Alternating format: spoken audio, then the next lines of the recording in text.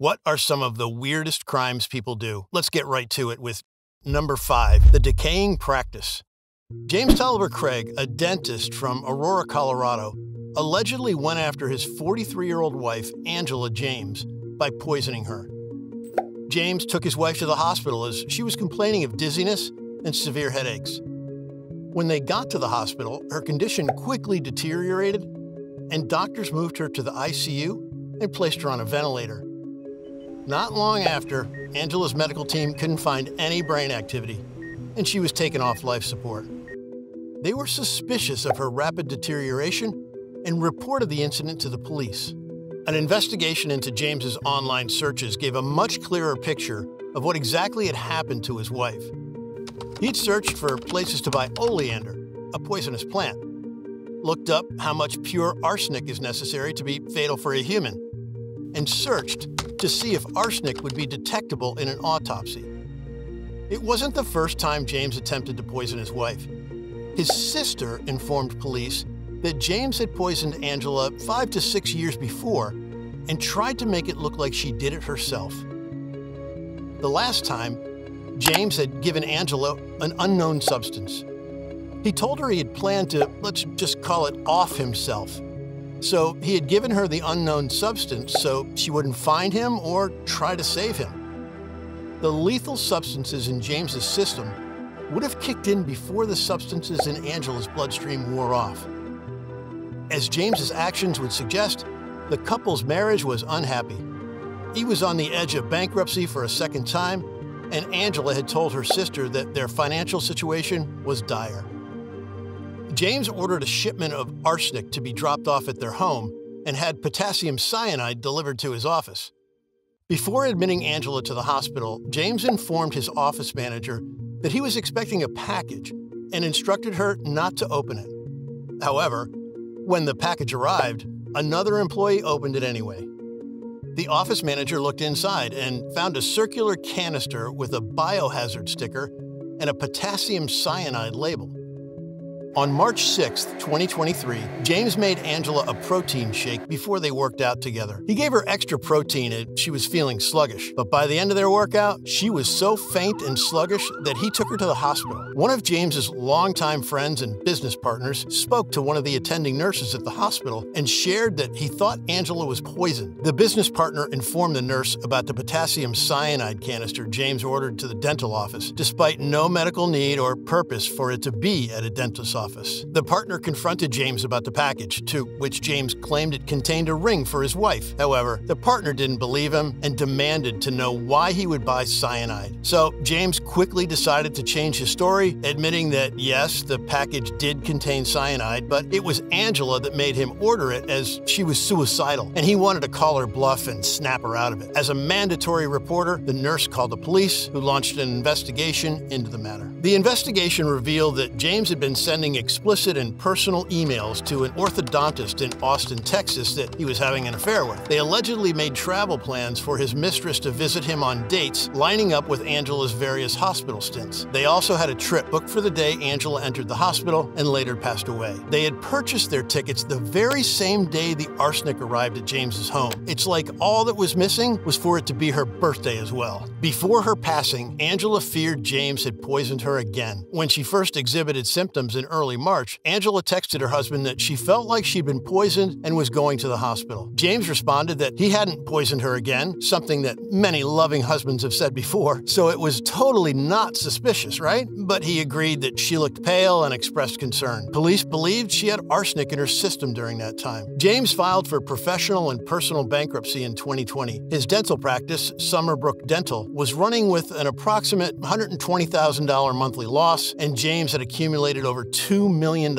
in personal debt. James dug himself into a hole with a series of bad investments. He sunk over $1 million into a cryptocurrency named extraoption.gold, which he hoped would prop up his business. Instead, the investment cost him significant money, and extraoption.gold is now better known as fool's gold. Another of his investments was in a crypto Ponzi scheme where he lost $600,000. James believed he would generate more than $40,000 monthly by purchasing 3 BitText Blockbuster machines from James Wolfgram. Wolfgram was accused of pretending to be a crypto millionaire who ripped off multiple victims for millions through his company BitText. When James asked Wolfgram when he would receive the machines, Wolfgram pledged his $15 million Florida home as collateral for the joint venture in a personal guarantee and collateral agreement. Unfortunately for James, Wolfgram didn't disclose that he didn't and never had owned the home in question. By the time James filed for the bankruptcies, he was hemorrhaging money. He owed the IRS $314,998 and had $750,000 in other debts, including over $200,000 on assorted credit cards. James had 3 life insurance policies on his wife, valued at a little over $80,000, which would have barely made a dent in covering his debts. James didn't think he was at fault for his financial difficulties and blamed those around him instead. He blamed the dental practice issues on Dr. Chris Brady, who, according to James, suggested he change the business model. James said that the change increased the business's expenses and forced him to bring on a new dentist who was a bad fit. James also claimed that they were buried in debt when they replaced the dentist. He also said he had to take out loans totaling roughly $1.7 million to cover increased expenses. Their business spending didn't exactly match the office's dire financial state. They spent over $60 grand on travel and almost $29,000 on meals and entertainment. James has been charged with the first-degree murder of Angela James and faces additional charges related to the poisoning. If found guilty, he could face life imprisonment. Number 4, just bury it. The former owner of a $15 million estate in California, Johnny Bocktune Lew, had an extensive criminal history that dated back to 1965, with charges that included insurance fraud. In 1999, Lew hired people to sink his $1.2 million yacht to cash in on the insurance money. Lew instructed them to drive the 56-foot craft named Corwel past the Golden Gate Bridge and into international waters, where they would sink it to the bottom. Unfortunately for Lew, the men he hired were undercover police officers in a sting operation. They hid the yacht, but told Lew they had sunk it. He paid them $30,000 in cash and $20,000 in gold watches and reported the luxury boat stolen to American Yachts Limited. The incident was certainly not Lew's first interaction with law enforcement. In 1965, a jury found him guilty of shooting Karen Gervasi, a 21-year-old woman, in his Los Angeles County apartment. He tried to convince the court that Gervasi accidentally did it to herself, but nobody believed him. In 1968, the California Supreme Court reversed the conviction, citing hearsay evidence that shouldn't have been allowed in the trial. While Lew got to walk free, he didn't stay out of trouble for long. In 1977, he was back in court again for going after another person, this time a guy, and the jury found him guilty on 2 counts, and he spent 3 years in prison. Lew passed away in 2015 after suffering from lung cancer. Years after his passing in October 2022, police discovered a buried Mercedes-Benz on his former Atherton estate, where he lived with his family in the 1990s. Authorities uncovered that Lew reported the vehicle stolen in 1992 and received between $87,000 and $88,000 in insurance money for the stolen car. He buried the vehicle with unused bags of concrete. The police brought cadaver dogs to the scene and picked up the scent of possible human remains, although authorities didn't find any in the vehicle. It's weird that this concrete evidence wasn't concrete at all. Number 3, professional test taking. Inderjeet Kaur, a woman from South Wales, ran a criminal operation where she charged people hundreds of dollars for her to take their driving tests for them. Between 2018 and 2020, Kaur sat through 150 theory and practical driving tests for candidates who struggled with the English language. Once she passed their tests, she handed them their driving licenses. Staff at driving test centers were suspicious of Kaur and reported her to the Driver and Vehicle Standards Agency, known as the DVSA, which is the organization responsible for driving tests in the UK. The DVSA referred the case to local authorities who opened an investigation. And Kaur wasn't the only person guilty of test fraud. Around 200 miles away in Derby, England, a staff member at a driving test center noticed a woman who seemed to be taking a test on behalf of someone else. Authorities launched a search to find the woman, who had been spotted throughout the UK, and released a picture of her in an attempt to identify her. Between Kaur and the unidentified woman, they fraudulently took tests arrests in at least 10 counties across England and Wales. Their cases weren't isolated incidents either. As of December 2022, driving test fraud was on the rise in the UK. The fraudulent driving tests caused public safety concerns, as the fraudsters enabled unqualified and potentially dangerous drivers to obtain legitimate licenses. Public officials feared there would be a rise in serious accidents. The DVSA sent out a notice urging people to report drivers they suspect are sitting a test for someone else, and warned that it's against the law to cheat during a driving or theory test. They also warned of the serious ramifications of posing as someone else when taking a test, such as prison sentences, court costs, fines, driving bans, and unpaid work. Additionally, the DVSA planned measures to crack down on the situation to prevent any unqualified or unsafe drivers getting behind the wheel. Authorities uncovered Cower's scheme and arrested her. She pleaded guilty, and the court sentenced her to 8 months in prison. A man guilty of the same crime, who charged over $1,000 per test, was sent to 18 months in jail. Judging from all the bad drivers where we live, the women must be operating here too. At least someone is putting the brakes on this scam. Number 2. Faking a city.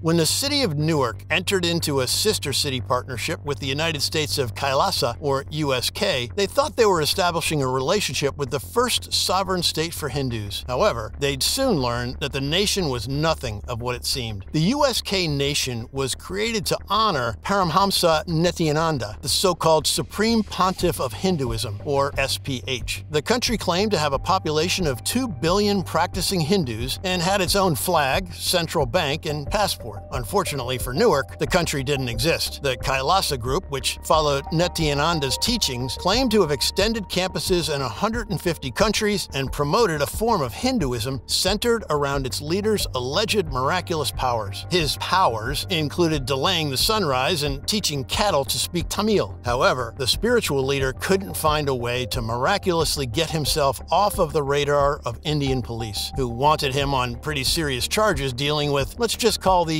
non-consent issues and some abductions. Why did Nityananda want sister city status? Since the Kailasa group looked very much like a cult, if they gained sister city status, they would appear more credible and be able to recruit people in the United States. For Nityananda, having American recruits meant more money. Nityananda didn't attend the sister city ceremony, where Vijayapriya Nityananda represented USK instead. She identified herself as the permanent ambassador to the UN for the fake country. Vijayapriya described the USK as a country that was service-oriented, borderless, and established on the principle of oneness. Apparently, Vijayapriya also didn't know the difference between a country and a philosophy. Vijayapriya had a large tattoo of Nityananda's face on her bicep, which she had done in 2016 after participating in a program with Nityananda with thousands of other attendees. She claimed he made such a profound impact on her life that she wanted the tattoo as a daily reminder of his teachings. Many other followers use tattoos to express their spiritual affection for Nityananda, either of his face or of his mystical third eye, which he claimed could heal the blind. With such a devout following, it's no surprise that Newark wasn't the only place to fall for the idea that USK was a real place. 30 cities signed some sort of acknowledgement of the USK, including Pomona, California, Richmond, Virginia, and Delaware, Ohio. The USK scammed local, state, and national governments into entering sister city programs and other unofficial proclamations for almost 20 years. Even Canadian Prime Minister Justin Trudeau sent a letter of support to USK for its Hindu Heritage Month celebration, and California Representative Norma Torres sent a certificate of special recognition. Kailasa's representatives went to Geneva to meet with the United Nations, where they described their nation as the first sovereign state for Hindus. No wonder they were proud and passionate about their nation when they believed their ruler was so powerful. On top of preaching that he could delay the sunrise, teach cattle to speak Tamil, and heal the blind, he also claimed to have ESP and X-ray vision, like a Hindu Superman. 6 days after Newark signed the sister agreement, the city learned that the USK wasn't the real country or city and dissolved the partnership. Today, Nityananda is a fugitive from justice. While hiding from Indian law enforcement, he still preaches online as his followers build out a network of nonprofits within the US. Before we get to number 1, if you're enjoying this video, be sure to stay tuned for our past release for more stories about weird crimes, such as this influencer who was forced into scamming her own followers. Number 1. Pras Michelle Super Spy? Rapper and former member of the Fugees, Pras Michel, accepted millions of dollars from Zhou Lo, a Malaysian financier, to help him make political connections and influence people. Michel met Zhou Lo at a New York City nightclub in 2006. Their relationship developed into a business partnership where Lo paid Michel with money he stole from the Malaysian government to make influential and political connections. Lo leaned on Michel heavily for his political connections and influence. Michel helped Lo by doing things such as reimbursing guests to attend a fundraising dinner for President Obama's 2020 presidential campaign. Allegedly, Michel funneled $1 million of Lo's funds into Obama's campaigns through 20 donors to avoid suspicion. When the Trump administration took office, Lo gave Michel over $100 million to convince then-President Donald Trump to drop a federal investigation into Lo. Understandably, Lo did everything he could to guarantee legal protection against the U.S. government. He allegedly ran one of the biggest financial scams in history, which involved turning the Malaysian government's slush budget into his bank account. Lo allegedly stole billions of dollars from 1MDB, the Malaysian government's investment fund. He used the money to buy luxury real estate, yachts, private jets, artwork, and his lavish, celebrity-filled lifestyle. Lo even funded the Leonardo DiCaprio and Martin Scorsese box office hit The Wolf of Wall Street. Michel accepted between $8 million and $40 million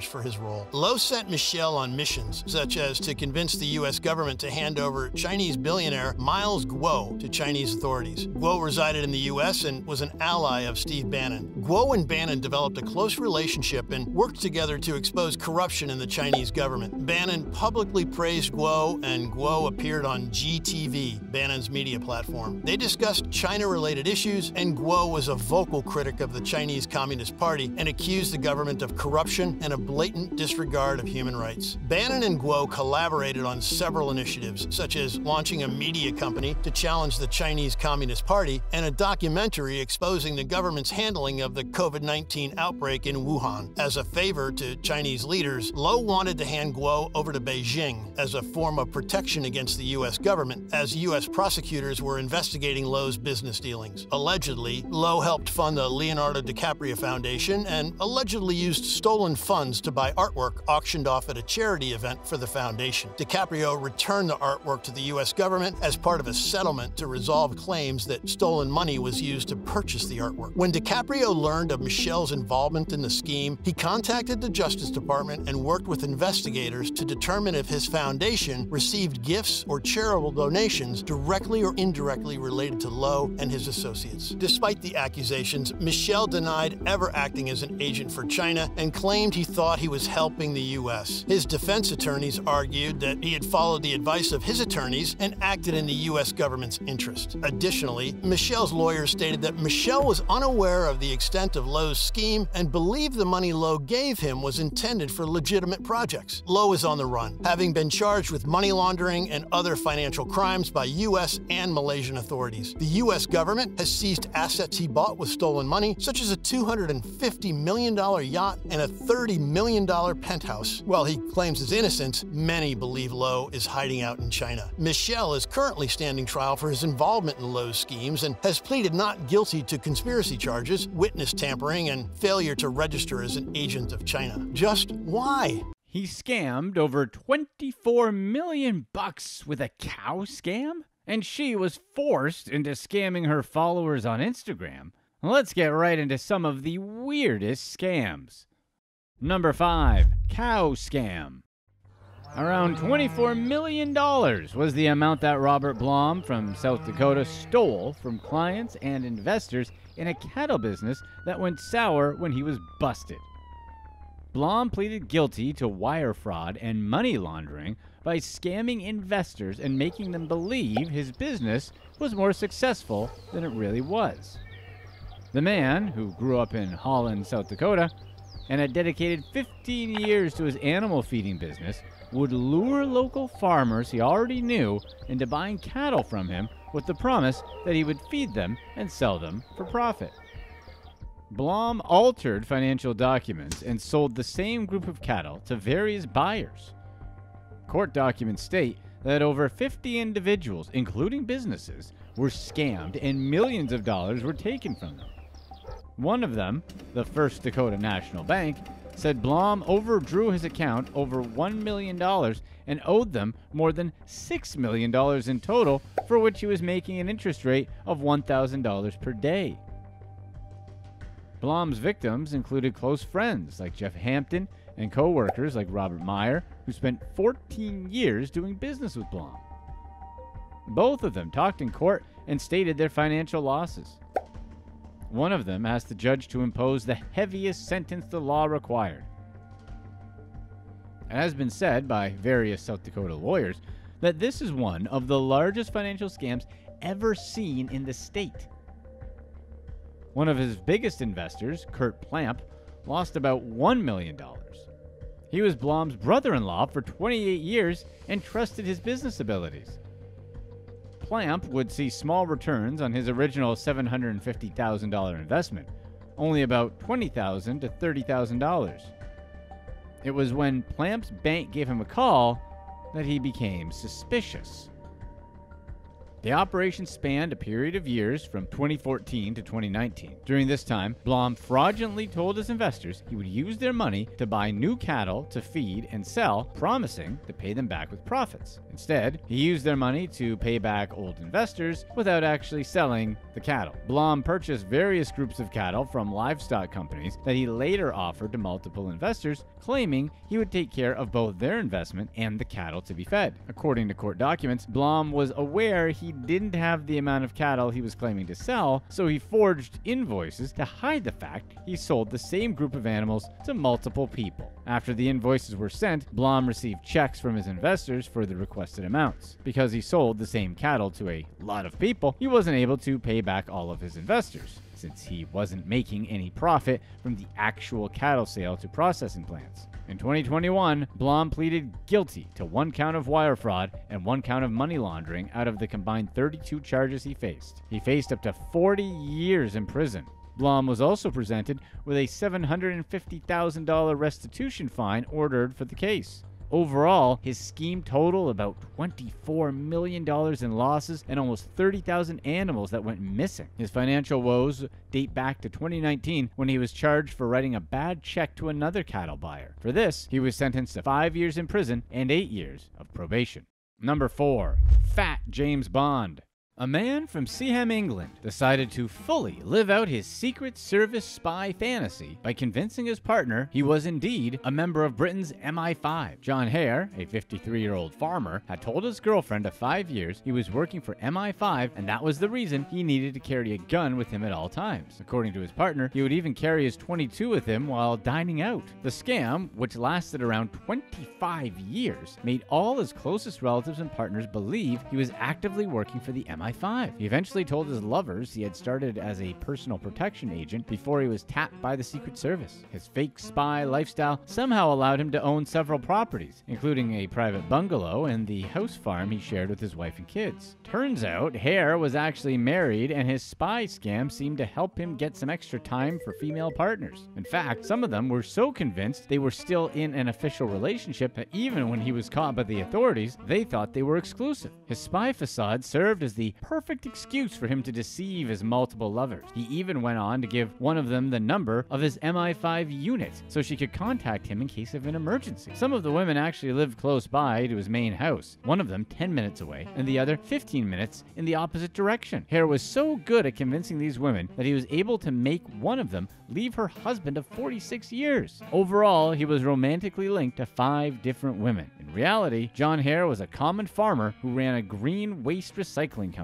When authorities first heard of Hare's case, it was through one of his girlfriends who claimed he had physically assaulted her after an altercation in his house. After further investigation and hearing the women's claims, they started looking for his .22 he supposedly had in his home. Hare had confessed he had the firearm, so police went to his farmhouse to search for it. They were directed to the chicken coop where 30 chickens lived by his wife. At one point, it was his wife who dug up the ground to uncover the hidden gun inside a bread bag. Hare said he had bought it around 2005 to shoot rats. Hare was sentenced to 5.5 years in prison. Number 3. Lunch Sisters.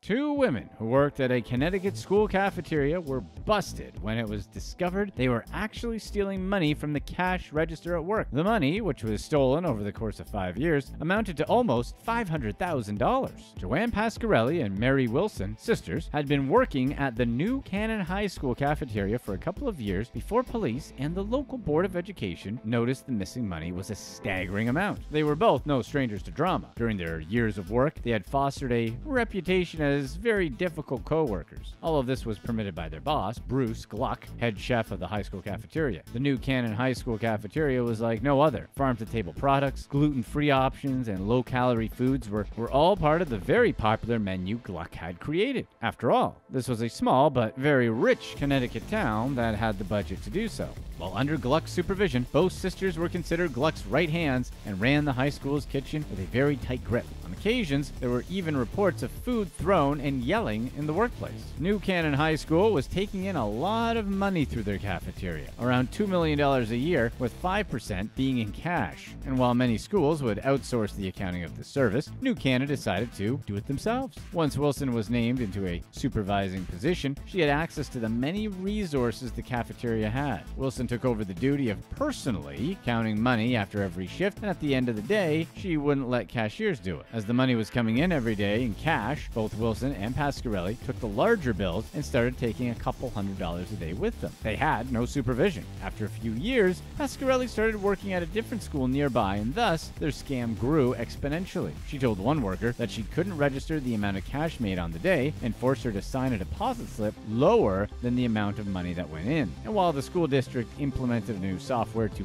count the money and keep a digital registry, Pasquarelli continued to count it herself and sign deposit slips because, according to her, the new system took too long. Their co-workers took notice of these strange proceedings and started going one by one to the police. Both Wilson and Pasquarelli were accused by their co-workers of the shady financial schemes they were running at the two different schools.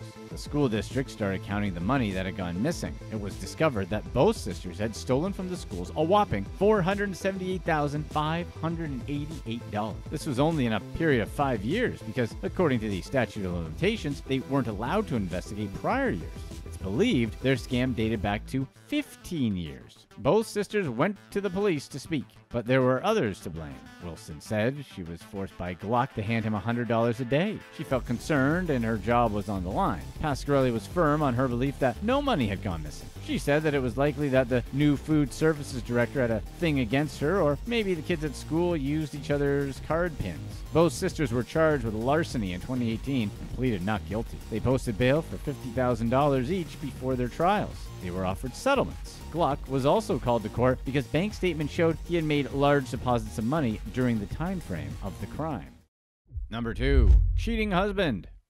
As the co-owner of her late husband's trucking company, Frances Hall was accused of altering payroll documents and thus lowering the company's premium insurance payments to the state of Texas. According to officials, the company avoided around $9 million between 2009 and 2016. While these fraudulent schemes aren't uncommon in the business world, what makes this case strange was the situation that took place before her scamming. Hall had been convicted for murdering her husband, Bill Hall Jr., back in 2013. She had discovered him and his mistress driving down the highway in his Range Rover and motorcycle and hit them with her Cadillac Escalade. After this, they got into a chase which ended with her running her car against her husband and his motorcycle. He was rushed to the hospital where he died. Frances was convicted in 2016 and was released in 2018. Hall was charged with aggravated assault and sentenced to 2 years in prison and was given a lower sentence because the judge considered she acted out of sudden passion. Hall believed firmly she didn't purposely go after her husband, but she deeply regretted having chased him down that day. She also stated that the woman his husband had an affair with had sent her multiple texts and videos. Aside from all this, Hall was able to keep her full husband's business, even when her son Justin took her to court to battle the company's control. He was intending to hand control over his father's half of the company to him and his sister Dominique, alleging she shouldn't be able to receive financial report from her crime. Hall's son was trying to take back 50% of the company since his father didn't leave any type of will and everything went directly to his mom. Unfortunately, the judge ruled in favor favor of Frances, and she kept 100% control over the trucking company and other assets. The fraud charges that have been presented against her stem from illegal altering of payroll information that the company provided to Texas Mutual Insurance Company, while also hiding other payroll details that made the company insurance premium payments much lower than they should have legally been. She has been pointed as a direct culprit since the fraud scheme happened when she was co-owner of the company between 2009 and 2016. After an arrest warrant was issued, Hall faced charges for securing execution of a document over $200,000.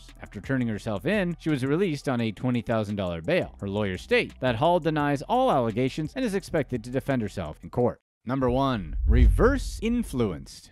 Emma Tomlinson is an aspiring singer from Australia. She says that she had a breakdown when hackers stole her Instagram account. To make matters worse, they demanded her to record videos promoting a Bitcoin scam so they could scam more people. Tomlinson, who had managed to get a few thousand followers on Instagram, had turned to social media as a vehicle to promote her work and create an audience. She became known nationally when she competed in Australia's version of X Factor in 2014 and has been popular for her blend of pop, R&B, and classical crossover. Tomlinson said she received a private message from a friend asking for her account details. Thinking it was a person she trusted, she handed over her email information, the same that links to her Instagram account. A few minutes later, she was locked out of her profile. Somehow, hackers had gotten a hold of a friend's account and posed as her. Added to this, the hackers asked for a $200 payment and requested she had to do a video promoting an illegal cryptocurrency scam. Tomlinson said she felt forced to do it so she could get her account back. She went on to shoot the video, stating the company was trusted and totally legit. After doing the video and paying the $200, the hackers told her that she had to pay an extra $3,000 or they would leak nude pictures of her, which were fake. Tomlinson was desperate, so she paid the amount. In the video, Tomlinson spoke about how she was able to see profits on her cryptocurrency investment only after 3 hours. She went on to say the deal was very real and the company very worthwhile. The video went online later. Tomlinson said she had a breakdown because of the implications of losing the platform she uses to promote her music and how devastating it was to lose control over her public image. Click to watch one of these next videos. Let us know in the comments section what you'd rather have, the ability to never have a hangover or the ability to never get drunk.